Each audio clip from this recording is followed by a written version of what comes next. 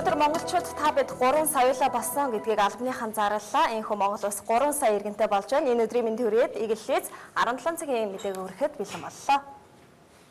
Тэгээ манай улсын 3 сая дахь иргэн Өмнөд аймгийн 70 залгаад суманд 1-р сая 22-ны өдөр мэндэлсэн байна. Их төвшингийн Хатанболдын Монголжин нарын охин Монгол улсын 3 сая дахь иргэнээр тодорсон юм а. Нийслэлийн соёлын дүргийн 9-р хорооноос олон зуун жилийн настай мумий олдсон байна. Замын согтууруулах хундааны хяналтын тухай хуулийн төслийг нийгмийн бодлого, боловсрол соёлын тухайн байнгын оргоор хэрэгцгээр ардсан намын бүлэг завсарлага авлаа. Эдгээр улсууд мэдээллийг бий таахын энэ удаагийн мэдээлэл өгөхөөс хүргэх юм а.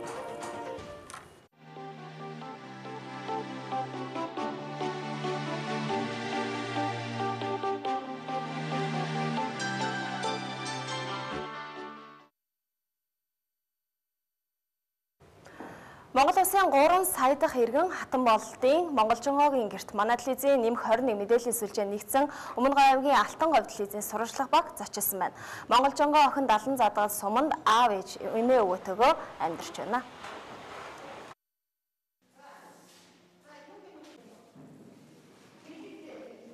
Манай энэ амарч газарт Ганбаатарын СХД-ээс Өмнөд аймгийн харьяат инкийн өсвөр өрхийн эмнэлгийн 21 настай юм анхны төрөгч анхныхаа хүүхдийг 3 сая дахь иргэнээр ингэж төрүүлсэн явдалд бол одоо хүн бүхэн одоо баярлж байна.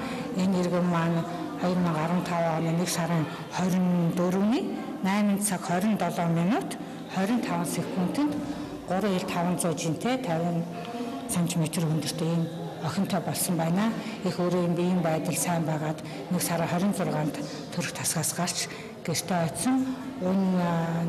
Их маань инкийн өсвөр өрхийн эмнэлгийн хяналтанд байж байгаад энэ бүсийн орлогын эмчилгээний төвийн жирэмсэн хяналтын кабинетэд хянагдаж байгаад төрүүлсэн багийн хувьд бол мөнх баттын чахлагчтай их барих эмэгтэйчүүдийн эмч мөнх бах их баригч Б байгалмаа совилогч ариун чимэг тухайн үед үйлчлэгч нь мөнх цэцэг одоо манай энэ 9 дамарч явуулгач багаар ажилладаг ийм хамт олон байдаг батлан зэрэг энэ багийн одоо үйлчилгээгээр 9 дамарчад гарсан байна. Өнөөдөр Өмнөд аймагт баярт үйл явдал тохиож байна. За учир нь юу вэ гэвэл Монгол улсын 3 сая дахь иргэн манай аймагт мэндэллээ. За энэ 3 сая дахь иргэн маань төвшингийн Хатанболд Ганбаатарын СХД-ээс хэмээх одоо шинэхэн гэр бүлд мэндэлсэн анхны охин юм байна. Тэгээд урд өмнө нь бас 2 сая дахь иргэн манай аймагт бас мэндэлж байсан түүхтэй юм байна. Ингээд үзэгч та бүхнийгээ 3 сая дахь иргэний аав ээжтэй уулзуулъя. За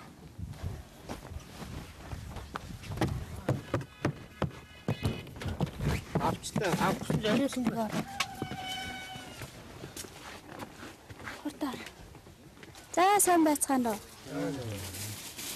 За тэгээд юуны өмнө 3 сая дахь иргэний аав болсон баяр хүргэе. За Ганбаат төвшингийн Хатанболд тийм ээ. За 3 сая дахь иргэн таны охин ч одоо боллоо. Тэгээд аавын хувьд сэтгэл ямар байна? Сэтгэл өндөр байна өө. Сайхан байна. Энэ мэдээ хизээ хүлээж авав? Өнөөдөр л хүлээж авлаа эмнэлэг дээр очиж. Тэгээд анхны хүүхдөө. Анхны хүүхд. Та хоёр нь хизээ гэр болоосыг гэр болоод. Гэр болоод 3 жил болчихно. За юуны өмнө 3 сая дахь иргэн танай гэрт мэндэллээ. Тэгээд танд баяр хүргэе өгөө юм биш үү? Та аврагын үзэгчтэй танилцуулахгүй юу? Би наадсаа гээ аав нөө. Манай том охин байгаа. Манай Ганбаат гэдэг. Тэгээд 3 сая дахь иргэн мэндэлсэн байна тэгээд баяртай бай. Та ер нь хэдэн хүүхэдтэй вэ? Би 2 охинтой. Тэгээд том охин. Манай том охин байгаа тий. Тэгээд тийм мэдээд болчиход баярлаа итгэж чадахгүй байл. Юу ч бол гоо баяраар болох чаалаа гэж. За өнөөдөр бид бүхэн бас 3 сая дахь иргэнээ хүлээж авлаа. Тэгээд ээж одоо СХД-тэй үзэгч та бүхнийгээ уулзуулъя. За юуны өмнө 3 сая дахь одоо иргэнийг төрүүлж хөөрхөн охинтой болсон баяр хүргэе.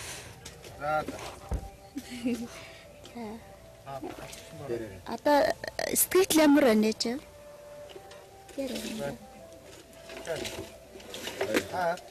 Баяртай байна. Манай шин дагаа байлаа. Хэр их өвдөө? Төрөхөд яасан гайгүй юу?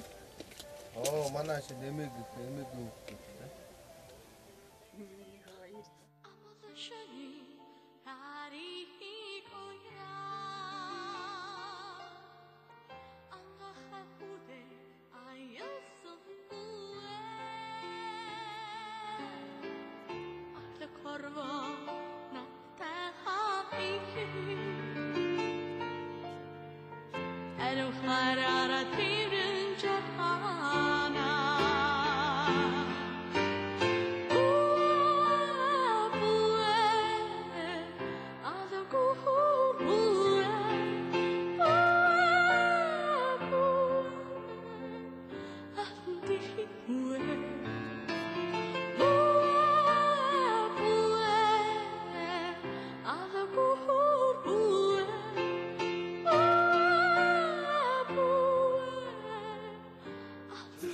За өнөөдөр 3 сая дахь иргэний өвлгөөдөж авсан. Тэгээд анхны төрөлтөөрөө бас хөрх охинтой болсон баяр хүргэе.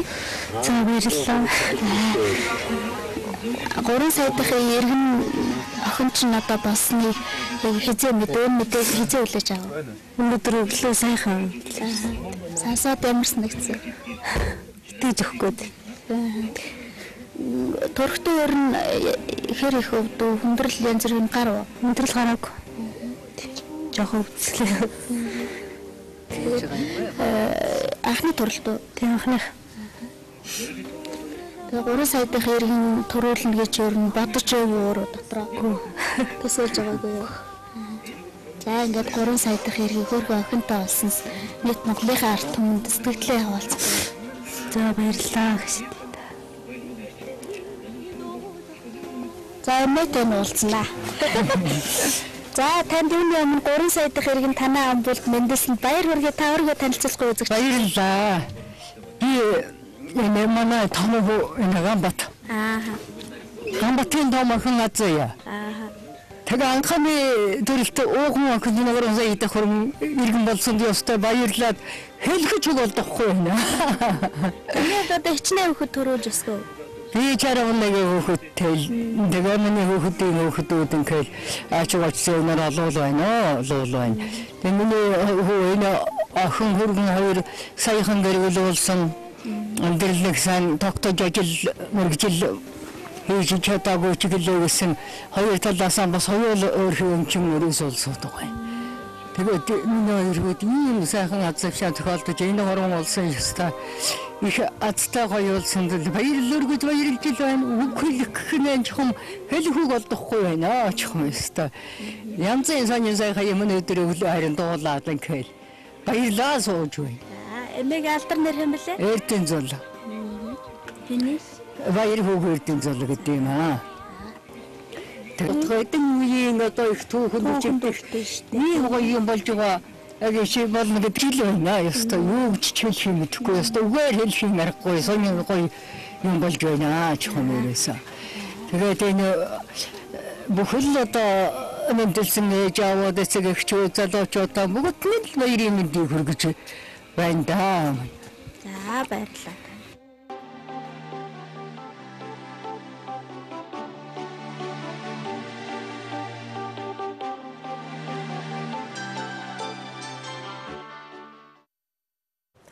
Бид бүхэн та бүхэнд нэмэх 21 мэдээллийн сүлжээний хүрээнд бас өмнө говь аймгаас Монгол улсын 3 сая дахь иргэний талаарх мэдээлэл хүргэлээ. 3 сая дахь иргэний ээж, аав, эмээ, өвөөгийнх нь сэтгэлийг бас үзэгч танд хүргэлээ. Үргэлжлүүлээ дараагийн мэдээг танилцуулъя. Монгол улсын 1 сая дахь иргэн 1962 оны 2 дугаар сар төрсөн бол 2 сая дахь иргэн 1988 онд мэндэлсэн байдаг юм а. 2 сая дахь иргэн мэндэлсэн 7 дугаар сарын 10-ны өдөр улсын хэмжээнд 279 хүүхэд төрсний 25 хүүхдийг нь 2 сая дахь иргэн болгож 254 хүүхдийг нь бүгд найрамдах Монгол ард улсын 2 сая дахь иргэний чацуутан гэж бүртгэн авч байжээ. 2 сая дахь иргэнээр бүртгэгдсэн 25 хүүхдийн түүчэн олж мэндэлсэн хүүхд эцэг их нь сая болд хэмээн нэрлэж байсан байдаг байна. Түүнд 13 дугаар хороололд хамгийн анхны баригдсан 9 давхар барилгын 9 дугаар давхарт нь 4 өрөө бариг бэлэглэж байсан байна. Сая болд 7 хүүхэдтэй айлын 5 дахь хүн олон мэндэлсэн. Түүнээс гадна 2 сая дахь иргэнээр тодорсон 25 хүүхдийн цөөн хэдд нь байр олгож байсан юм а. Тухайлбал эсхийн гутлын үйлдвэрийн ажилчин Улаанбаатар хотын иргэн Жамяан гаруй удвал нарын гэр бүлд төрсэн өндөр хоёр гэгч залууд 11 дугаар хорооллын 5 дугаар байранд 3 өрөө байр өгч байсан байна. Тэрээр одоо Дарнагов аймгийн замын үд суманд хуваарай ажил хийж орон нутгтаа эх орны манлайлал төрийн бас байгууллагынхаа шугамаар хүмүүнлэгийн сайн дурын ажлууд хийн амьдарч байна. Харин Дархан хотоос 2 сая дахь иргэнээр тодруулсан болор туяад тухайн үед 2 өрөө байр бэлэглэж байжээ. Монгол улс 1 сая дахь иргэнээ тодруулах үйл ажиллагаа албан ёсоор зохион байгуулж байгаагүй байна. За харин 2 сая дахь иргэнийг ийхүү сүр дүүлэндээ тодруулснаас хойш Монгол улс сая дахь иргэн бүрийг тодруулах үйл ажиллагаанд илүү ач холбогдоологч урамшуулах болсон юм а.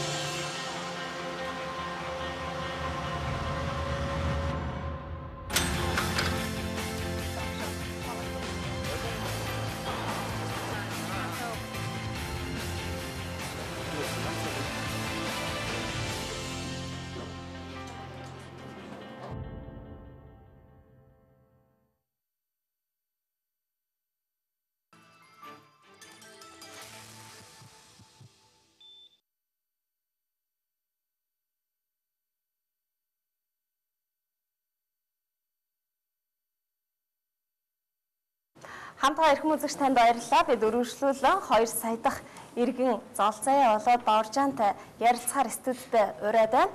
За тэгэхээр 2 сая дахь иргэнээр тодорч байсан 25-ын 1 болох ЗОЛЗАЯА. За мөн 22 сая дахь иргэний чацуутан гэгдэг Бауржан нарыг бид студидтэй урьсан. Бидний урилгыг хүлээн авсан та хоёрт их баярлалаа. За зүгээр.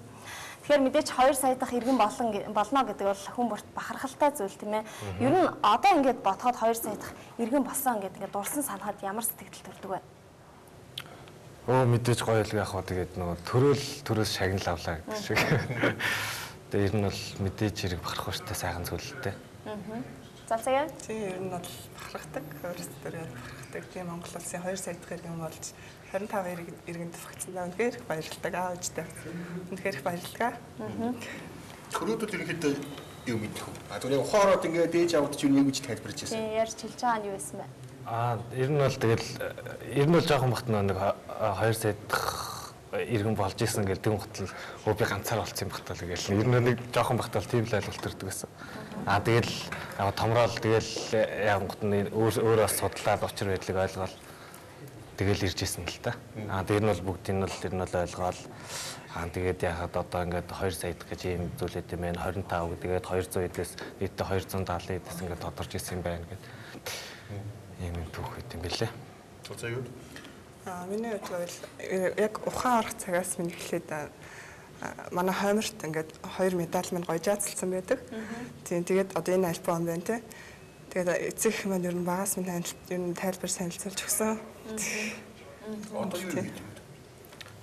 Одоо миний хувьд мобиконд автоматжуулалтын инженер IT чиглэлээр явж байгаа. За Баянголд өргөц хүний хэмж мэргэжлэр ажиллагаа. Тэр урд байгаа альбомоосоо бас дурсамжаа хаваалцсан. За. Яг ямар хөө зүйл байна. Тэгээд би байж зүйлээ тайлбарлаад. Зээн ЗОЛЗАЯА явж байна. Тий. Одоогоос 27 жилийн өмнө тий. Энэ альбомыг болохоор манай Цухаатар аймгийн нөгөө 2 сая дахь иргэнийг хүлээж авах комисс гэж байсан юм лээ тэр үед. Тийм тэгээд надад бэлдэж өгсөн юм лээ бүх юм. Дурсал болгож өгсөн. Тийм дурсал болгож өгсөн. Бүх зураг, бүх баримтууд маань бүгдийг ингээд нэгтгэхэд гоё бэлдэж өгсөн тий.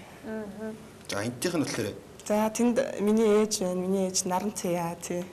Наадалт наам маань тийм тэгээд одоо комиссийн гишүүд нь багш байна тийм ээ. Тийм. Энэ л одоо ер нь 2 сая дахь батламжууд шагнуулж өгч байгаа тийм. За дараагийн. За энэ хэдэн сая настай? 2 сая. Окей, энэ манай том ах. Том ах юм уу? Тийм манай том ах тийм. Цаатлынхын зураг нь болохоор яг эмнэлгээс гараад тэгээд нөгөө хамаатан садны бүх эмч сувдагч нартайгаа та зураг. Сүхбаатар аймагт. Тэгээд Сүхбаатар аймгийн тийм Баруурт хотод төрсөн. Тийм. Аймгийн хэмжээ бас нэлээл хэлсэн болж ирсэн шиг байлаа. Тийм миний гэр бүл, миний аав ээж, 2 ах. Айлын 3 дахь хүүхэд болсон. Тийм би дараа 1 дүүтэй, эмэгтэй дүүтэй. Тийм. Энд сони ажил байгаа шүү. Энийг бас. Тийм дандаа сонины ажиллабарууд их гоё зүйлүүд. Тийм 2 сая төгрөгийн мэдээлэлээ 1988 оны 7 дугаар сарын 10 жаргал хайрлсан ардын өсвөлийн 67 жилийн ойн баяр наадмын өмнөх өдөр манай улсын 2 сая дахь иргэнээ хүлээж авлаа. Энэхүү хороод мэдээсээ 25 хүүхдийг Монгол улсын 2 сая дахь иргэнээр бүртгэв. Тэр үед улсын хэмжээгээр 2 сая дахь иргэний чацуутнууд гэж 254 хүүхэд төрсөн. Аймгийн нэгдсэн эмнэлгийн төрх тасаг 4200 г жилдтэй охин ихээс төрлөө. Энэ охин асгад сумын за үүрийн нарийн бичгийн дарга 19 дэх хурлын төлөөлөгч Баярагийн 3 дахь хүүхэд их наран туяан сумын малын багамжир ажилтдаг гээд ерөөдөө танилцуулчихсан ийм хайшилбарууд сонин дээр тохиолдож бас гарч ирснийг хавсрахсан байна. 4 ил 200 г пэрхий том охин байсан байна шүү дээ.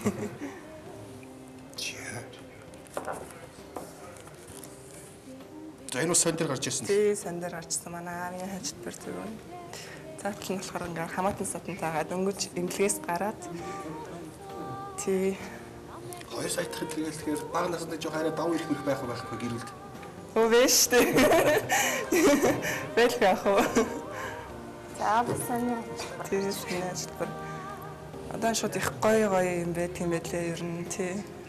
Их гоё төөх өгүүлсэн юмуд байт юм лээ. Энэ саяны зургуудыг харахаар ингээ цагаан халааттай хүмүүс их гоё харагдаад. Энд ч болгосон. Ер нь бол бас магадгүй тий. Тэр хэрэг. Дурсамж гэдэг энэ дурсамж. Ээж маань тийм 2 сая дахь иргэн төрүүлсэн гэдэг. Тухайд одоо чинь 3 сая дахь ингээд иргэн төрнөө мөрнөө мэдээлэл зөндөө хүмүүс авсан байсан шүү дээ. Танай ээж аауд нь мэдчихсэн юм болов уу? Мэдгүй яах вэ тий. Тий. Миний охин бол 3 сая дахь иргэнийг төрүүлсэн бол гэдэг. Татламаар яриад. 2 сая дахь иргэнийг төрнө гэж хат нэр мэдээлэл аав ээжүүд очиж исэн болов. Тий. Яа тэр дээр бол сайн хэлж мэд чад. Асуусан зүйл багтай. Тий. Ер нь бол нэг бүр бол яг хэдэн жилийн өмнөлөөд нэг тийм урдсан тооцоо байдаг гэсэн. 2016 онд төрнө гэдэг тийм тооцоолт байсан. Тэгээд тэр нь одоо нэг урдсан байдлаар гаргасан тооцоо байсан болохоор зэрэг тэр нь одоо ажилласан баг л та. Тэгээд одоо төрж байгаа шүү. Сүүлийн энэ 3 сая дахь иргэн төрөхөд бол яг хүмүүс за миний хүүхэд 3 сая дахь иргэн болчих вэ? Болчоосаа гэсэн бодол мэдээж жирэмсэн эхчүүд, эцгүүдэд бол байсан шүү дээ тийм ээ. Тэгэхээр тухайн үед 1988 онд танаа аав ээжүүдэд яг 2 сая дахь иргэн төрүүлчих юмсан гэсэн бодол тухайн үед хэр мэдэгдэжсэн бол тэр талаар мэдээлэл тухай зарлагдчихсан бол аав ээжүүд юу ярьдаг вэ? Тэр талаар мэдээлэл байсан болоо.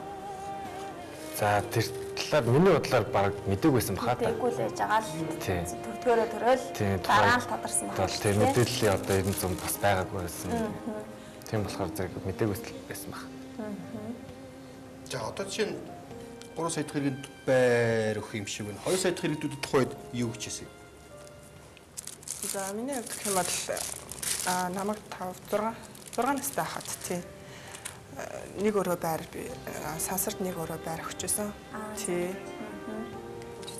Төрүүл байртай. Тий, ер нь төрүүл. Ямар ч лсэн ээж ярихтаа тэгэл ер нь төрөхөд л энэ айгуу тийм сүртэй тэгэл цэцэг навч болсон ингээл амар тийм тустаа өрөөнд ороод ингээл айгуу тийм юу байсан. Бах хэмжээний ирэх. Ям бидлээд явсан бахна шүү дээ. Төрөхтэй бол магадгүй юм дээ. Өөрөө би бас баг гомн болохоор зэрэг жоох эргэлсэн баг. Гэхдээ тэгэл ер нь бол яг ээж хэлэхдээ бол тэг айгуу тийм тустай тийм айгуу тийм сүртэй байсан ингээл тэгдэм билээ. Тэгтээ яг нэг байрны хувьд бол би яг сайн хэлж мэддэг. За энэ бол тэр БАУИРЖАНы медаль тийм ээ. ЗОЛЗАЯА одоо батламжлал. Тэгээд заримд нь 2 байгаа, заримд нь 1 байгаа гэх шиг байна. Ээжд нь болохоор зэрэг нэг том медаль байгаа. Арай том нэг бас нэг медаль байгаа.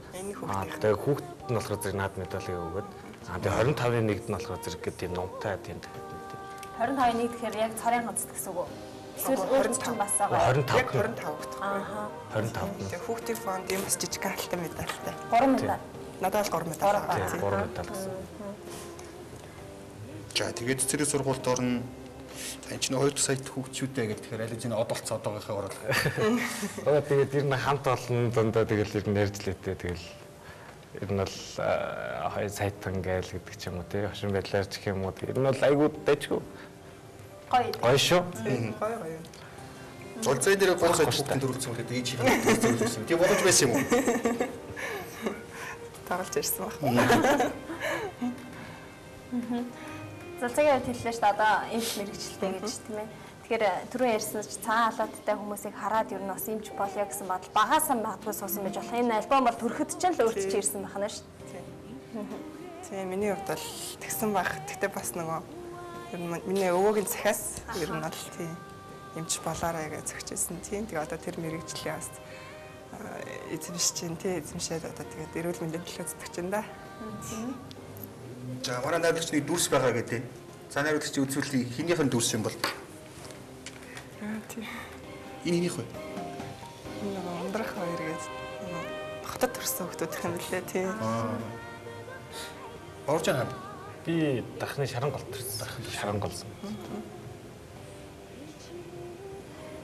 Яг одоо өнөөдрийн хувьд бол 3 сая дахь иргэнээр Монголжингоо гэдэг охин гэдэг яг хэлж штэ тийм ээ. Тэгэхээр тухайн үед та нартай хамт төрсэн яг одоо хамгийн яг 2 сая дахь иргэн гэхээр хин юм байдаг юм бол энэ талаар мэдээлэл ер нь бол байхгүй юм шиг байна тийм үү та хоёрт. Энэ дээр бол энэ дээр хажилбар байгаа. Тийм нийт 25 хүүхдийн нэрс байдгийг. Тийм. Тийм одоогоор тэгээд бидэд бас нэг цөөхөн хэдүүлээ бас холбогдоод. Холбоотой байдаг тийм. Ер нь бол холбоотой. Нөгөө Facebook дээр нөгөө бас нэг групп байдаг гэдэг шиг. Сони юм шүү дээ. Тийм тэгээд ер нь бол одоо байдаг бай Facebook-ийн. Яг одоогоор бол нэг 14 хүн байгаа. Тэгээд ер нь бол бас нэмж бүртгэхийг л бодож байгаа. Та нар яаж өөр өөрсдийг олов? Тэгэл Facebook-оор тэгээд бид нар чи өөрсдөө бас нэг зураг мөрөг оруулсан Facebook дээр оруулсан гэдэг болохоор. Тийм тэгээд найзуудын найз гэдэг хоёр сайт байдаг биш үү? Энэ линк нэгэл ингээл хүмүүсийн бол. Группийн админ ямар хүн байна? Сайхуу гэдэг залуугаас. 22 саяхан чацуутнууд 254 хүүхдийн нэг гэсэн үг тийм. Сайн юм шүү тий. За тэгээ 2 сая дахь иргэдүүд маань ирээдүйд зорилгууд юу байна? Ямар зорилготойгоор амьдарч байна? Мэдээж хэрэг тэгээд улс их орондоо хэрэгтэй хүн болох хамгийн түрүүнд. Тэгээд гол нь улс их орондоо хэрэгтэй хүн гэдэг чинь тэгээд улс их орондоо хэрэгтэй зүйлийг бүтээх хэрэгтэй. Тийм болохоор нэг инженер мэргэжлийг сонгосон. Тэгэхээр зэрэг инженер хүн гэдэг чинь бүтээлж байгаа хэрэгтэй. Тийм болохоор тэгэл юм бүтээхийн төлөө шинэ саргах зүйлийг хийхин төлөө байна да. Золзой юу? За миний хувьд бол эмч мэргэжлийг эзэмсэн тий. Тэгээ эрүүл мэндийн төлөө тий. Эрүүл мэндийн төлөө тэгээд хүний сайн сайхны төлөө л ажиллаж амьдарч байна да. За ойлгогчтой Монгол улсын 3 сая иргэн мэндэлсэн мэдлээд байгаа өнөөдөр та бүхэндээс 2 сая дахь иргэдийг уулзуулж байгаад бас баяртай байна. За зочдтой маш их баярлалаа урилга авсан. За та бүхэн амьдрал ажиллаж хүсье. За 2 дахь сая иргэний 25-ыг золзаяа. За 2 сая иргэний чацуутан бас иргэдийн төлөөлөл БАУИРЖАН студид ажиллалаа. Баярлалаа. За зүгээрээ. Үзэгч танд өргөжлүүлээд бид цагаагаар мэдээллийг хүргэх болно.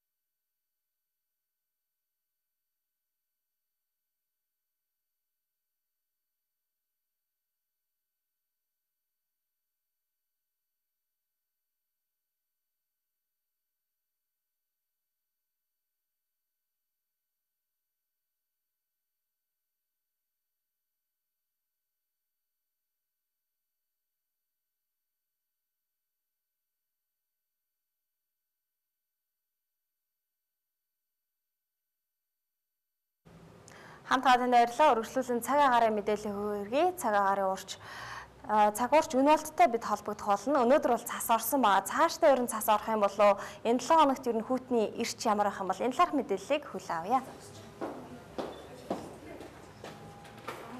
За цагуурын шинжилгээний газрын эглэлээс та бүхэнд хоногийн цагаар болон цаашдын ерөнхий төлөв мэдээллийг танилцуулъя. За эхлээд та бүхэндээ за өнгөрсөн хоногт орсон буюу за яг 27-оос 28-нд шилжих 24 цагийн дотор орсон хурд хүнсний мэдээллийг танилцуулъя. За өнөө өглөөний 8 цагийн байдал. За хурд хүнсийг бол цагуурын шинжилгээний газар бол хоногийн өглөө болгоны 8 цагт бол хэмжилтийн мэдээг бол гаргаж бол байгаа мэд ажилтны мэдээ гэсэн үг. За ерөнхийд нь харж байхад бол за баруун аймагуудын өмнө тал болон зүүн хэсгийг бариад за төвийн бүсийн баруун урд хэсгийг бариад за мөн төвийн бүсгийн төв хэсгөө за Улаанбаатар төв аймаг зам говийн бүсийн хойд хэсэг болох за Дундгой аймгийн хойд хэсгийн сумдууд нутгийг бариад бол багахан хэмжээний цас бол орсон. За хамгийн их орсон газар бол төв аймаг 100 мод за нийслэл Улаанбаатар хотын орчмоор бол бусдын аймагуудын нутгаас орсон хурд хүнс орсон буюу цас орсон аймагуудын нутгаас арай илүү хэмжээтэй хурд хүнс бол орсон байна. За цасан бүрхүүлийн хэмжээг өнөө өглөөний байдлаар мөн харахад бол ерөнхийдөө л нутгийн хойд хэсгийг бариад бол цасан бүрхүүл тогтсон. За хамгийн их цасан бүрхүүл тогтсон газараа бол ерөнхийдөө нэг 11-ээс 21 см хэмжээтэй. За ерөнхийдөө бас Хөвсгөл аймаг,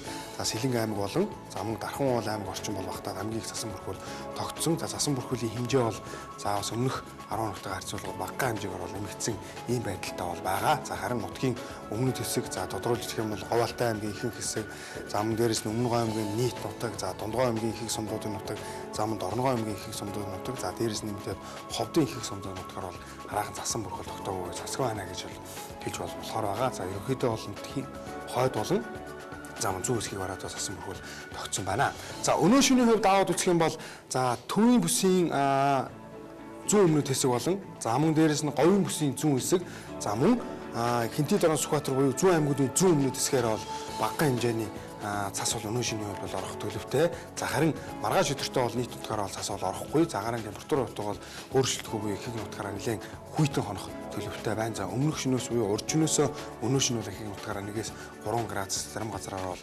4-өөс 5 градусаар хүйтэн хонох ийм төлөвтэй байна. За нийслэл Улаанбаатар хотын тухайд авч үзэх юм бол ойрын 3 хоногт өдрийн температур бол 10-аас 15 градусын хооронд бол хэлбэлзэн. За маргааш буюу пүрэв гарагт бол 15 градус хүйтэн байх нь. За тэгвэл Баасан гарагт 12 градус. За харин амралтын өдрүүд буюу Б.ЗОЛЗАЯА гараг түүтний ирж бага зэрэг сулраад нэг 10 градус орчим хүйтэн байх төлөвтэй байгаа. За эх 7 хоногийн даав гарагт бол 11 градус хүйтэн байх төлөвтэй. За өнөө шөнө бол 24, за маргааш 23, за Бааснаас Бян гараг шилжих нь 21 гээ. За харин Нямаас Даваа гараг шилжих нь бол температур бол бага зэрэг хүйтэн ирж сулраад нэг 19-аас 18 градус хүйтэн байх төлөвтэй байна. За 23 хоногтоо бол за үүлний маасыг харж байхад бол Бэм гарагууд өдөр бол нэлээд үүлний маас нэмэгдэн. За бусад өдрүүдэд үүлний маас харьцангуй бага буюу багавтар үүлтэй байх ийм ерөнхий төлөвтэй. За салхины хурдны хувьд гэсэндээ нийслэлийн орчмоор бас харьцангуй зөөлөн салхитай байх нэ.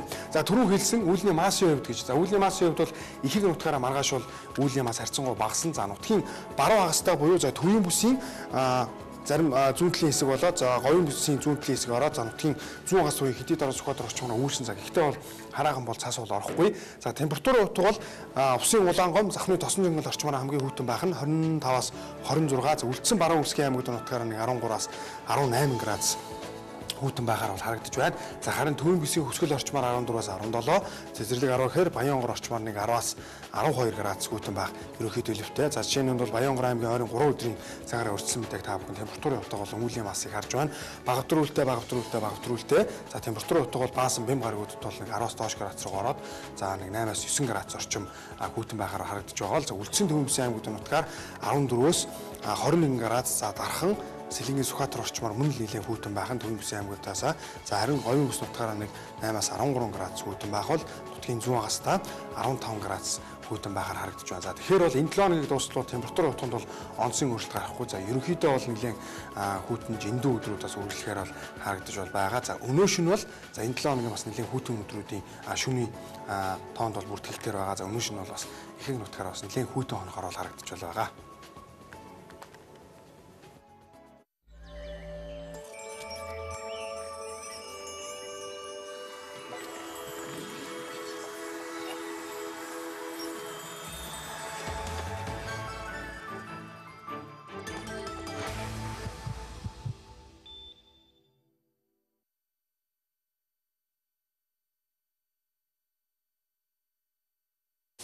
Тэгэхээр бид өнөөдөр согтууруулах хундааны хяналтын тухай хуулийн төслүүдийг холбогдох байнгын хороод эдгээр өдрүүдэд хэлэлцэж байгаатай холбоотойгоор энэ сэдвийг хүндэж та бүхэнд илэргүй мэдээллийг хүрэхэд танилцуулсан байна. Дэлхийн эрүүл мэндийн байгууллагын зүгээс өнгөрсөн хугацаанд өөрөөсөө 2014 оны байдлаар судалгаа хийсэн байдаг юм байна. Өөрөөр хэлбэл архи согтууруулах хундааны хэрэглээ өндөртэй орнуудын талаарх судалгааг хийсэн байна. За та бүхний харж байгаа архины хэрэглээгээр тэргүүлдэг улс орнууд Дэлхийн эрүүл мэндийн байгууллага 2014 онд хийсэн судалгааг харж байна. Словак, Чех, Унгар, Андор, Украин, Румын, Оросоос, Литв, Молдав, Беларусь, Монгол гэсэн улсуудын жигсаалтыг ерөнхийдөө гаргасан байна. За тухайлбал Словак улсын хувьд нэг хүнд ноогдох 1 жилийн архины хэрэглээ гэхэд 13 литр байдаг бол Чех улсад мөн ижилхэн Унгар улсад 13.3 литр байдаг юм байна. Андор улсад 13.8 литр, Украин улсад 13.9 литр байдаг бол Румын улсад нэг хүнд ноогдох архи согтууруулах хундааны хэмжээ нь 14.4 литр байдаг юм байна. За яг энэ Дэлхийн эрүүл мэндийн байгууллагаас хийсэн судалгаагаар хамгийн өндөр хэрэглээтэй орноор бол Беларусь улс орсон байгаа. За энэхүү улсын хувьд бол нэг хүнд ноогдох архины хэмжээ 17.5 литрэ гэсэн ийм судалгааг Дэлхийн эрүүл мэндийн байгууллагын зүгээс хийсэн байна. За энэхүү судалгаанд Монгол улсыг хамруулаагүй оруулаагүй гэсэн мэдээлэл байгаа. Гэхдээ дотоодоос өгч байгаа мэдээлэлээр гэвэл Монгол улсын нэг хүн амд ноогдох архины хэмжээ нь 19 литр гэсэн ийм тоог гаргасан байгаа. Өөрөөр хэлбэл дэлхий дээр хамгийн их хэрэглээтэй гэгдээд байгаа Беларусь улсын нэг иргэнд ноогдох хэмжээ 17.5 литр байгаа бол Монгол улсын нэг хүнд ноогдох хэмжээ 19 литр байна гэсэн ийм мэдээллүүд гараад байгаа. За тэгвэл манай улсын нэг хүнд жилдээ ноогдож байгаа 19 литр архи ямар аргаар бидэнд түгээгддэг вэ гэхээр улсын хэмжээнд нийтдээ 7823 архи согтууруулах хундаа борлуулдаг дэлгүүр байдаг юм байна. За үүнээс ингээд хүнийхэн тоод нь хуваагаад үзэх юм бол нэг хүнд архи борлуулдаг 270 хүнд нэг ширхэг архи борлуулдаг дэлгүүр онцгой гэсэн ийм мэдээлэл байгаа. За үүн бол хуулиндаа 270 биш. За үүнээс баг 3 4 5 дахин өндөр тоо байдаг санагдаж байна. 1500 орчим хүнд нэг гэж ийм зөвшөөрөл байх ёстой гэсэн тоо байдаг санагдаж байна. Гэтэл нэг бол 270 гэдэг маань ямар их үйлчлүүлэгчтэй хурж ажиллаж байгааг бас нэг жишээ баг. За тэгвэл согтууруулах хундаа үйлдвэрлэдэг тусгай зөвшөөрөлтэй компаниудын хувьд бол өнөөдрийн байдлаар Монгол улсын хэмжээнд 95 аж ахуйн нэгж нийтдээ 144 үйлдвэр байдаг юм байна. За үүнээс 16% буюу 13.4% нь спирт үйлдвэрлэдэг. За 93% нь буюу 32% нь архины үйлдвэрлэл эрхэлдэг. 14% нь дарсны, 21 буюу 49% нь шар арганы үйлдвэр эзэлдэг гэсэн ийм мэдээлэл байгаа. За эдгээр үйлдвэрлэлд нийтдээ 152 нийтлүүлээс согтууруулах хундааг үйлдвэрлэдэг гэсэн тоо бараг байгаа юм байна. Тэгэхээр Монгол улсын хувьд сүүлийн 5 жилд 173.5 сая литр согтууруулах хундаа үйлдвэрлэсэн. За мөн гаднаас 75.5 сая литрийг импортлсон. Ерөнхийдөө сүүлийн 5 жилийн хугацаанд монголчууд 240-50 шахам сая литр согтууруулах хундаа хэрэгжилжээ гэж энэ тооноос бол харж болохоор байгаа. За согтууруулах хундааг дагаад мэдээж чиг зөрчлийн тоо бол явж байдаг. За үүн толгойдоо зарим судалгааг хийсэн байдгийн байна. За согтууруулах хундаагаар 2009 онд нийтдээ 3366 хүн хордлогоор эмчилүүлж байсан ийм тоо баримт байдаг. За 2009 онд архины хамааралтайгаар нийтдээ 31 хүн нас барсан байдаг. 2010 онд энэ тоо 4019 болж өсөж нас барсан хүний тоо 32 болсон байгаа. 11 онд 3730 болж тодорхой хэмжээгээр буурсан. Гэхдээ нас барсан хүний тоо 40 болж нэмэгдсэн. За 12 онд 3492 хүн хордлогоор эмчилүүлсэн бол нас барсан хүний тоо 53 болсон байгаа. За 2013 онд харин 3786 хүн хордлогоор эмчилүүлсэн бол нас барсан хүний тоо 22 болж буурсан юм зүйлтэй байгаа. Ерөнхийдөө бол тооны хувьд харилцан адилгүй. Гэхдээ л 3000-4000-ийн хооронд хэлбэлцсэн ийм тоонууд бол ерөнхийдөө байсаар байгаа юм аа. Түрүү та бүхэнд хэлсэн. За өнөөдөр бас улсын хурлын холбогдох байнгын орон зүгээс согтууруулах хундааны хяналтын тухай хуулийг хэрэгэлцэн гэж Архдалтыг бидэнтэй холбогдсон байгаа. Тэгэхээр ард намын бүлгийн зүгээс яг энэ хуулийн цэлтэй холбоотойгоор завсарлага авсан бол шалтгаанаа юу тайлбарласан юм бол? Шалтгаан нь бол үндсэндээ ард ирсэн намын бүлгийн дарга бол тайлбарлаагүй. За энэ хуулийн төсөлтөөр одоо бас нэгтлэх шаардлага та ийм асуудлууд байгаа гэдэг үндслэлээр бол үндсэндээ 5 хоногийн завсралыг авчихсан байгаа. За мэдээж одоо хилцүүлгийн явцад бол яг энэ согтууруулах хундааны хяналтын тухай хууль маань за гишүүдийн зүгээс бас янз бүрийн шүүмжлэлтэй тулгарч байсан. Өөрөөр хэлэх юм бол эрдэнэчийн гишүүн бол уг хуулийн төслийг санаачилж оруулж ирсэн байгаа. Тэгэхээр нэг тэргуунд одоо тавигдсан яригдсан одоо шүүмжлэлд дагуулсан асуудал бол за энэ согтруулах хундааны хяналтын тухай хуулийн төслийг одоо хуулийн төслөөр тусгаснаар за цагийн хязгаарын асуудал байгаа. Өөрөөр хэлэх юм бол 18 градус хүртэлх одоо энэ согтруулах бодисын хэмжээтэй энэ архийг одоо худалдан борлуулах энэ зөвшөөрлөлт аж ахуйн нэгжүүд нь бол өглөөний 10-аас оройн 24 цаг хүртэл бол үйл ажиллагаа явуулна.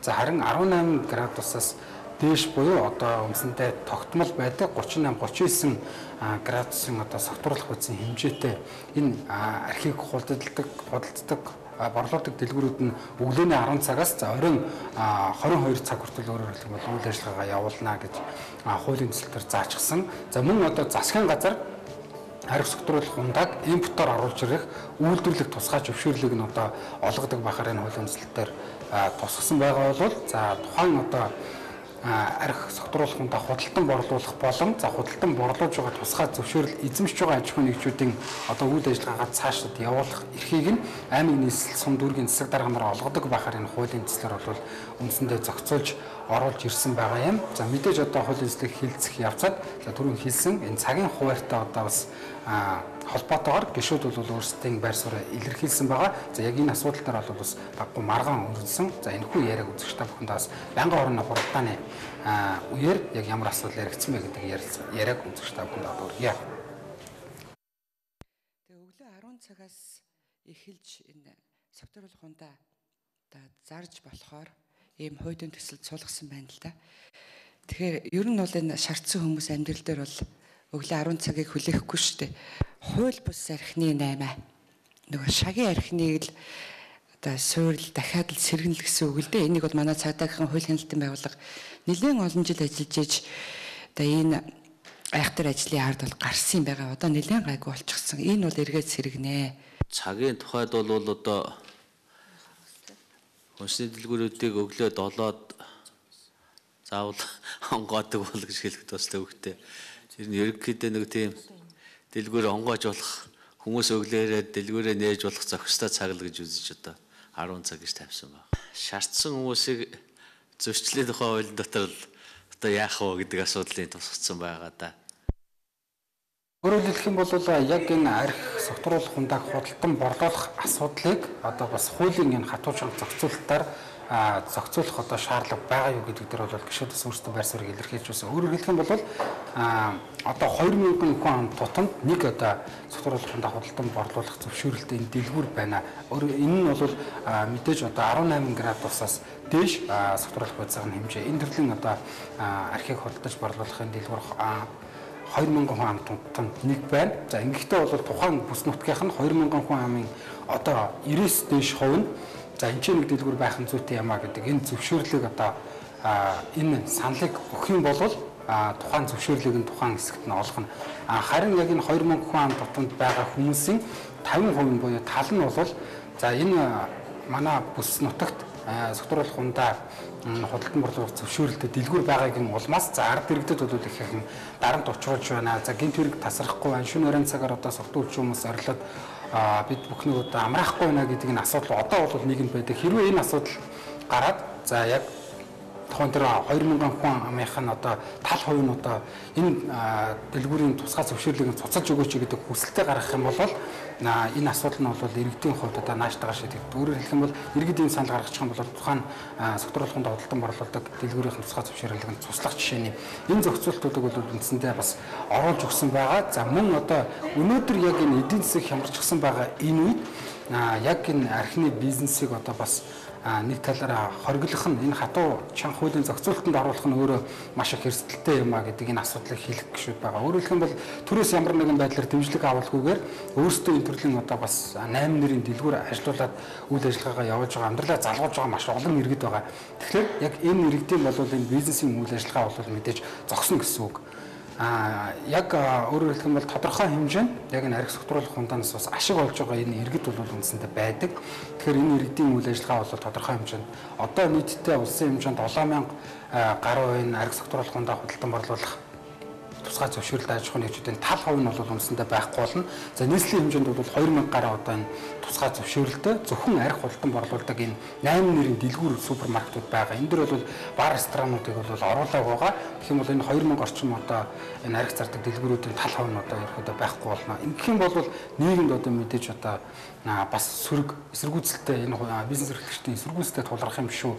Тэгэхээр энэ хуулиа бол за эдийн засгийн өсөлт ерөөхдөө бас сайжирсан тохиолдолд иргэдийн амжиргаа одоо бас арай дээрцсэн тохиолдолд ерөөхдөө энэ хуулиа батлах ёстой юм шүү гэдэг энэ асуудлыг бол үндсэндээ улсын их хурлын гишүүн Батцаар Садбаатар бол үндсэндээ хөндөж тавьсан байгаа. За энэ асуудлын хүрээнд бол гишүүд бас өөрсдийнхөө байр суурийг илэрхийлсэн. За байнгын орооны хуралдааны үеэр одоо бас ямар асуудал яригдсан бэ гэдэг ярилцлагыг одоо үзэгчтэй байна. Иргэдийн олон нийтийн байгууллагууд анхан шатанд их байна штэ. Тэднэрд одоо архитай айлуудын судалгаа гаргах, тэднийг энэ чиглэл рүү ажилуулах. За тэгээ одоо маш олон байгууллагуудыг одоо энэ архины эсрэг ажилуулах ийм л одоо ажил хийхээс биш одоо тэгж зарахгүй тэр гэрээр архи хийдгийг бүр хориглох талаар та нар бүхэн энэ хуулинд оруулаад ирсэн байна. Тэгээд ерөнхийдөө л одоо олон нийтийн ажлыг хийх, хүнд ойлгуулах ийм л юм хийхээс биш архийг одоо бүхэлдээ хорно гэж юм байхгүй шүү дээ. Архи хэрэглээд байгаа хүмүүсээ рүүгээ хандсан одоо зохицуулт илүү байх хэрэгтэй гэдэг. Сая би одоо ажлын хэсгийнхаа улсуудаа бас ярьж байгаа. Тэр зөрчлийн хууль боловсруулагч байгаа. Зөрчлийн хууль, төрийн албаны хуулиудаар энэ архи хэрэглэдэг хүмүүс, архи хэрэглээд асуудалд орсон хүмүүсийг одоо ажил албан тушаалаас нь шууд чөлөөлөх үндэслэл болдог, хариуцлага хүлээлгэх шууд үндэслэл болдог. Тэгээ шагнал урамшлаас нь хасдаг одоо юу гэдгийг энэ механизмыг нөгөө талд нь бол нэлээд хүчтэй оруулж өгөх нь зүйтэй гэдэг дээр бол одоо санал нэг байгаамаа. Яг энэ хуулиа бол зөвхөн тэр согтруулах ундаа гэдэг тухайн бүтээгдэхүүнээ хянах тухай хууль болгож тусад нь оруулж ирдэг. Энэ чиглэлээрээ бид энэ согтруулах ундааны хяналтын тухай хууль гэж бичиж бүтээгдэхүүн чиглэл рүүгээ илүү хандсан байгаа. Олон нийттэй харилцах болон архитын согтруулахта тэмцэх тухай асуудлууд болвол бас тусгай хуулиар зохицуулах шаардлагатай гэж үзэж байгаа. Архийг чангалснараа энэ архиталтыг багасгачихгүй гэж ойлгож байгаа. Хатуугаараар энэтэй үзээд бас үр дүн хөрсөн орон дэлхийд байхгүй. Тийм учраас эдийн засгийн хүндрэл хямдралтай маш олон хүмүүс ажлын байр нь хаагдаж, маш олон хүний орлого хаагдж байгаа энэ үед ийм хатуу хууль гаргах нь иргэд нийгэмд архиталтыг хууль бус 8-аг шагийг архины шин шагийг бий болгоно. Улсын их хурлын гишүүн Эрдэнэ чимгийн санаачсан согтруулах ундааны хяналтын тухай хууль бол үндсэндээ за яг энэ архины одоо хэрэглээг ерөөхдөө танах энэ чиглэлтэй гол бодлого нь бол ерөөхдөө явж байгаа. Гэтэл үүний цаана нийгмийн сэтгэл зүйд одоо нөлөөлөх хуулийн зохицуулт энэ хуулийн дээр ерөөхдөө байхгүй байгаа гэдэг энэ шүүмжил бол маш их яригдсан байгаа. За дэлхийд бол энэ архитектийн эсрэг архитектыг бууруулах ерөөхдөө олон практик үүдэг. Үүний нэг жишээ нь бол за энэ жилдээ за тухайн одоо согтруулах ундаа худалдан борлуулж байгаа нэг дэлгүүр байлаа гэхэд за 38 градусын одоо согтруулах ундааны агуулмжтай энэ архийг худалдан борлуулах гэхэд энэ жилдээ 37 болох за энэ жилд нь татварыг 1%-аар бууруулах энэ аргыг бол хэрэглэдэг. Өөрөөр хэлбэл 10 жилийн дараа за 37 градусын одоо согтруулах бодисын хэмжээтэй энэ архи бол 27 буурж буурна. За үүнийгээ дагаад за татвар нь одоо бас 10%-аар буурах энэ одоо нөхцлөөр за яг архины хэрэглээг одоо бас ерөөхдөө зохицуулж явдаг ийм практикууд байдаг. Тэгэхээр энэ хууль бол үндсэндээ яг нийгмийн сэтгэл зүйд чиглэсэн энэ архитектыг багасгах яг ямар бүлгийн хүмүүс нь архи хэрэглээд байна. Үүнээс үүдэлтэй яг ямар хүмүүс гэмтэрэгт холбогдоод байна гэдэг энэ тооцоо судалгааг бас маш сайн хийх ёстой гэдэг энэ гишүүдийн шүүмжлэл донд өрснөөрөө ямар ч байсан алсан намын бүлэг болов хуулийн хилцэх асуудлаар бол за 5 хоногийн завсарлага авснараа эх 7 хоногт энэ хуулийн цэцлэг бас үргэлжлүүлэн анхны хилцүүлгийг хийхээр болж байгаа юм. Дагэ Цагаан дүүргийн 9-р хорооны нутаг дэвсгэрээс эрэгтэй хүний занданшуулсан шарил илрүүлсэн байна. Энэ мэдээллийг үнэн болохыг цагдаагийн байгууллагаас батлаад байгаамаа. Жилийн эрх тухай тогтоол ирсний дараа тийм үү? Манайд энэ шинжилгээ зөөнө гэж бид ярих үнэтэй байна. Тэрнээс наанд Цагаан хайрган дүүргийн нутаг дэвсгэр дээр эртний занданшуулсан байж болжгүй юм одоо цогц байна гэсэн мэдээллийн дагуу Цагдаагийн байгууллагаас иргэн газарт үзлэг явуулсан. Иргэн газарт үзлэгээр бол чулуудсан эртний юм цогц олдсон. За тухайн цогцыг одоо шинжлүүлэхээр шүүх шинжилгээний өрөөнд хөргүүлсэн.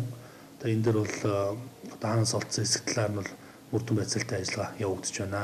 Тэгэхээр энэ бол одоо тухайн нарийн мэргэжлийн шинжилгээгээр одоо ичнэ энэ жил одоо ямар байдалтай гэдэг нь бол нарийн дээр шүүжинлэгийн хөрөлнгөөс гарч байгаа мэдээлэлээр бол шинжилгээгээр бол тогтоогдно. За үүний дараа бол энэ явцд бол цагдаагийн байгууллагын хаанаас ямар суулчаар одоо ямар байдалтай байсан гэдэг нарийн одоо мөрдөн байдалтай ажиллагаа явагдах болно. Цагдаа ерхий газраас шарилыг шүүхийн шинжилгээний үндэсний хүрээлэнд өчигдөр 18 цаг 30 минутын үед хүлээлгээ өгч хамгаалтанд авсан байна. Энэхүү занданшуулсан шарилыг шинжлэх тогтоол одоогоор ирээгүй байгаа байна.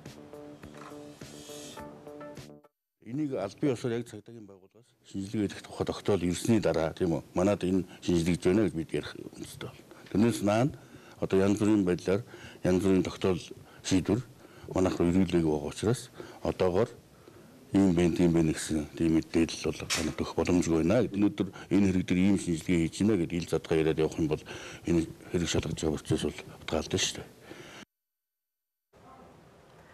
Занданшуулсан шарилыг бурханчлан пүрүү бат очиж харсан байна. Анхны дүгнэлтээр энэхүү шарилыг 200 гаруй жилийн настай хэмээн төвөгчд таамаглаж байгаамаа. Амьд бурхан хэмээгдэг итгэлт хамбийн хувьд өдгөө 160 жилийн настай гэж тэмдэглэгдсэн. Харин манай улсын нутаг дэвсгэрээс улс төрийн томоохон зүтгэлтэн болоод лам нарын занданшуулсан шарил цөөнгөө олдож байсан байдаг юм а. Тэгвэл энэ талаарх мэдээллийг танд өргөжлүүлэн хүргэе. Монголын түүхэнд байдаг шинжлэх ухаан бүрэн тайлж чадаагүй нууцын нэг нь нас орсон хүнийг занданшуулах ёслол юм а. Манай улс алтан ургийн хаад язгууртнууд болоод буддын шашны тэргүүн, богд, том лам нарыг занданшуулдаг байсан гэх олон номог байдагч батлагдсан нь ховор гэдгийг түүхчдийн зүгээс онцлон хэлж байгаа юм. Энэ талаар бид таймч мөх жаргалтай холбогдож мэдээлэл авах гэж байна. За тэгэхээр яг занданшуулсан шарил гэж чухам юу хэлээд байна вэ? Занданшуулсан шарил гэдэг асуудлыг бол түүхчдийн зүгээс хоёр янзаар тайлбарлаж байгаа. Нэг нь бол байгалийн аргаар бол тухайн хүний одоо онгон бол занданших тохиолдол байдаг бол за нөгөөх нь бол зохиомлоор тухайн онгоныг бол занданшуулах ёслол байдаг байна.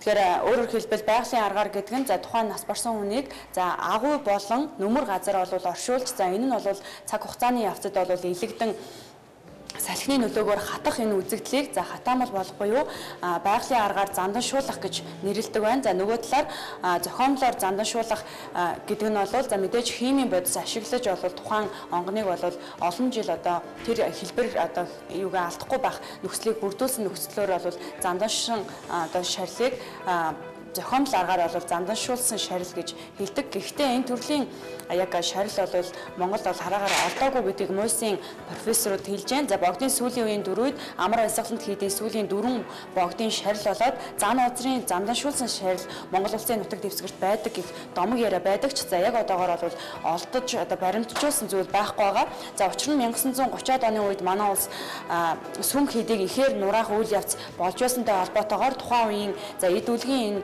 түүхэн баримтаа хадгалж үлдэхийн тулд тухайн үед занданшуулсан шарилуудыг бол уул руу нүүлгэж нуусан байдаг. За иймээс ч одоо хүртэл энэ төрлийн бол занданшуулсан шарил олдоогүй байдаг байна. Гэхдээ байгалийн аргаар буюу байгалийн аргаар занданшуулсан 7-8 одоо түүхийн энэ ховор олдуурууд бол өнгөрсөн хугацаанд олдсон гэдгийг түүхчид хэлж байна.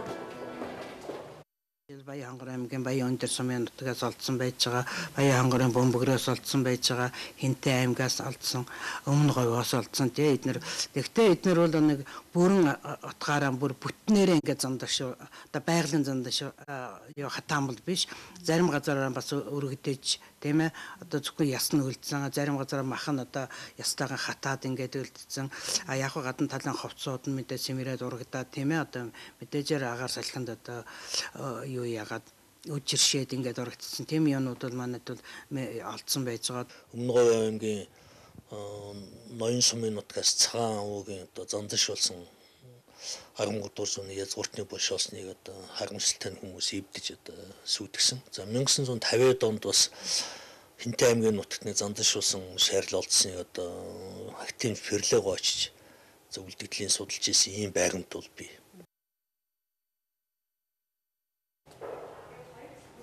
Тэгэхээр олдвор ер нь хэр олдож байсан мэт юм бол урд юм. Тэгэхээр ерөнхийдөө бол тухайн олдуур оллоо гэхэд цаг хугацааг нь тодорхойлох гэдэг асуудал бол яригддаг. Тэгэхээр түүхчдийг хэлж байгаагаар бол тухайн олдуурыг цаг хугацааг нь тодорхойлох хоёр аргыг бол манай улсад хэрэгэлдэг байгаа. За нэг нь бол олдуурын цаг хугацааг тодорхойлохдоо харьцангуй он цаг буюу тухайн олдуурын хамт олдсон эд үлгийн зүйлсийн цаг хугацааг тэр үеийн олдууруудтай харьцуулж за энэ бол нэг тэдгээр зууны үед амьдарч байсан хүний онгон байна гэдгийг бол тодорхойлох боломжтой бол нөгөө нэг арга нь буюу за үнэмлэхүйн цаг хугацааны арга буюу цөмийн физикийн аргаар бол тухайн онгоны цаг хугацааг тодорхойлох боломжтой байдаг. Гэхдээ манай улсаас олдсон энэ онгон бол ихэвчлэн 13 дугаар зууны үед байсан 13 дугаар зуунаас өдийг хүрсэн буюу за 1000 гаруй жилийн түүхтэй онгон бол өнгөрсөн хугацаанд олдож байсан гэдгийг түүхчид хэлж байна. Хүнд булшинд хийдэг гол зан үйл нэг. Энэ уламжлалыг монголчууд бол таслалгүй их стэйцтэй хүндгэж хийж исэн. За 20-30-аад оны энэ өнгөрсөн нийгмийн болвол хоцрогдсон феодализм гэдэг шалтгааныг тасч авчсан учраас энэ мэдлэг ухааныг өвлж авч чадаагүй ингээд тасалчаад байна. Түүнээс монголчууд ямар нэг хэмжээгээр энэ аргыг маш сайн мэддэг байсан. Одоо хүртэл бол энэ занданшуулсан шарил 1000 жилийн турш тухайн хүний энэ бие организмыг ингээд яс болгож үлдээлэхгүйгээр энэ өдийг хүртэл авч хэрэглэх энэ аргыг бол түүхчид бол нарийн судалж чадаагүй байгаа. Учир нь өнгөрсөн хугацаанд энэ аргыг бол мэддэг байсан ч за 1930-аад оны үед бол энэ арга бол тухайн занданшуулсан шарилтай хамт алга болсон. Гэхдээ энэ асуудал дээр бол түүхчид тодорхой хэмжээний судалгаа хийдэг гэдгийг хэлж байгаа. Ер нь энгийн хүний бие цогцос бол 30-аас 40 жилийн хугацаанд бол цэвэршдэг гэж түүхчид үздэг болвол за манай улсад олдсон байгаа өнгөрсөн хугацаанд байгалийн аргаар занданшин шарил бол дор хаяж 1000 жилийн настай байгаа учраас манай улсад бол энэ төрлийн олдоогүй эд үлгийн баримтууд бол маш их байгаа. Гэхдээ энийг бас хадгалж хамгаалах за олсон тохиолдолд түүнийг бас түүх соёлын газар бүртгүүлэх хэмжээний мэдлэг мэдээлэл иргэдийн дунд дутмаг байгаа гэдэг дээр шүүгчид нийлээд санаа зовнингуй байгаа юм лээ. За мэдээ танилцуулсан жаад баярлалаа. За 2014-өөс 16 он цогны архины дүргийн эрүүл мэндийн тогтолцоог бэхжүүлэх стратегийг ботлох ёслолын ажиллагаа өнөөдөр болсон байна. Энэ тус дүргийн хувьд нийслэлийн хүн амын 3-1-ийн төвлөрөн амьдралдгийн хувьд ядруулалт болоод өвчлөлийн байдал өндөр байдаг юм байна. Эрүүл мэндийн байгууллага болоод эрүүл мэндийн спортын яам, дүүргийн засаг даргын тамгын газар, эрүүл мэндийн төв энэхүү стратегийг хамтран хэрэгжүүлэхээр болсон. Тус дүргийн нийт өрхийн 27% төвлөрсөн усан хангамж бүхий орон сууцны хороолол 73% нь гэр хороололд амьдарч хүн амын 27% нь ядуу үсэн ангиллал багасдаг юм байна. Жилдээ дунджаар 11 мянган хүн шилжин ирж байгаа нь хүн амын амжиргааны байдалд мөн дүүргийн эдийн засгийн хөгжилд ихээхэн хэмжээний асуудлыг үүсгэж юм байна. Жилбэр үүсэж байгаа энэ хөөсөлт нь эрүүл мэндийн байгууллагын нөөц тусламж үйлчлэгээний хүртээмжинд сөргөөр нөлөөлж байгаа юм байна. Эдгээр асуудлуудыг шийдвэрлэх зорилгоор цогны архины дүргийн эрүүл мэндийн түншлэгч байгууллагуудын дэмжлэгтэйгээр эрүүл мэндийн тогтолцоог бэхжүүлэх санаачлагыг туршин хэрэгжүүлэх загвар дүүрэг болох стратегийг боловсруулан хэрэгжүүлж байгаа юм байна. Энэхүү цогны архины дүрэгт эрүүл мэндийн тогтолцоог бэхжүүлэх стратегийг 2014-өөс 16 оны хооронд 3 жилийн хугацаатай хэрэгжүүлэхээр төлөвлөж байна. Эрүүл мэндийн спортын яам, сонгон хайрхын дүүргийг эмнэлэг эрүүл мэндийн загвар дүүрэг тусламж үйлчилгээ үзүүлдэг, чанартай хүртээмжтэй тусламж үйлчилгээ үзүүлдэг загвар дүүрэг болгох төлөвлөгөө байгаа. Энэхүү төсөл өдрийн хүрээнд бол манай сонгон хайрхын дүүргийн зүгээс эрүүл дүүрэг, эрүүл орчин, за архигүй баасан хэрэг гэсэн дэд хөтлөрүүдийг бас өнөөдрийн арга хэмжээтэй хамтарч хэрэгжүүлэхээр санамж бичгтэл гарыг сасарч байна. Энэ стратегийг хэрэгжүүлснээр 2016 онд эрүүл мэндийн анхан шатны тусламжид ажиллаж байгаа тийм ээ өрхийн эрүүл мэндийн төвд ажиллаж байгаа эмч эмнэлгийн ажилтнуудын чадвах дээшлээд ингэснээрээ бол 2 дахь шатлалын ачааллыг бол бууруулах тийм зорилготой байгаа. 3 дахь шатлалын үйлчлэгээ авах шаардлагагүй өвчтнүүдийг анхан шатныхаа төвшөнд олвол эмчлэх, тэднэрт үзүүлэх тусламж үйлчилгээг олвол сайжруулах гол зорилго нь бол ийм бол байгаа. Иргэн хувь хүн лөө өнөөдөр сонгон архын дүүрэгт амьдарч байгаа хүн болгоно л эрүүл мэндэ хамгаалах, эрүүл мэндэ улсын сэргийлэгч, одоо эрүүл мэндийн дадал хэвшил бодлоготой боловсралтай болох чиглэлрүүл бүгдийг одоо чиглүүлэн дээрэс нь бид нараас одоо хөдөлгөөн эрүүл мэндийг чиглэсэн олон арга хэмжээнүүдийг энэ эсэртэйг төслийн өрөөнд явуулах юм аа. Тэгээд явандаа ер нь сонгон архын дүүрэг бол нийслэлийн бусад дүүргүүдээс илүү одоо загвар дүүрэг болох энэ зорилгыг бол хэрэгжүүлэхийн төлөө ажиллана гэж ингэж бодож байна. Стратегийн зорилго нь төрийн болоо төрийн бүс байгууллагууд, хувийн хэмжээний эрүүл мэндийн байгууллагуудын хамтын ажиллагаа оролцоотойгоор сонгон архын дүүрэг эрүүл мэндийн тогтолцоог бэхжүүлэх бөгөөд хүн амын эрүүл мэндийн амьдралын чанарыг дээшлүүлэхэд чиглэгдсэн юм. Хүн амын дундаа зохилон тохиолдох халдвартай бус өвчлөл, осол хэмтлээс шалтгаалсан өвчлөл, нас баралтыг бууруулах, хүн амын дунд тэргүүлэх халдварт өвчний тохиолдолд тархалтаа нас баралтын төвшийг бууруулах, их хүүхдийн эрүүл мэндийн тусламж үйлчлэгээний хүртээмж чанарыг сайжруулах, орчны эрүүл мэндийн эрсдэлт хүчин зүйлсийг бууруулах, эрүүл мэндийн байгууллагын удирдлага санхүүжилт, хүний нөөцийн төлөвлөлт мэдээллийн тогтолцоо, хамтын ажиллагааг сайжруулах, эмийн хангамж зохистой хэрэглээ, лаборатори тусламж үйлчлэгээний чанар, дэд бүтцийг сайжруулах зэрэг ажлуудыг хийхээр тусгаад байгаа юм байна.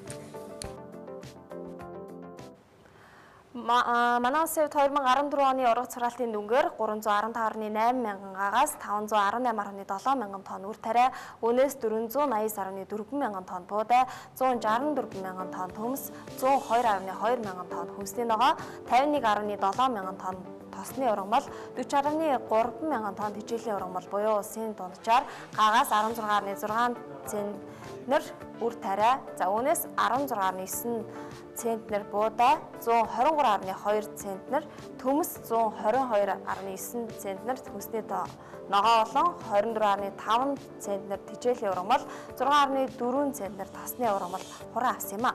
Тэгвэл төрөөс тариаланчдад олгодог 70 мянган төгрөгийн урамшууллыг үргэлжлүүл олохоор шийдвэрлсэн байна. Ингэхдээ дотоодын гурилын үйлдвэр болоод тариал эрхлэлтийг дэмжих санд нийлүүлсэн буудаан тоон тутамд нь 70 мянган төгрөг олохоор болжээ. Энэхүү урамшууллыг 2007 оноос эхлээд тариаланчдад олгосоор байгаамаа. Энэ түрээд эглэлцээ 17 цагийн мэдээ өндөрлөлөө. Анхаарлаа хандуулсан үзэгч танд баярлалаа.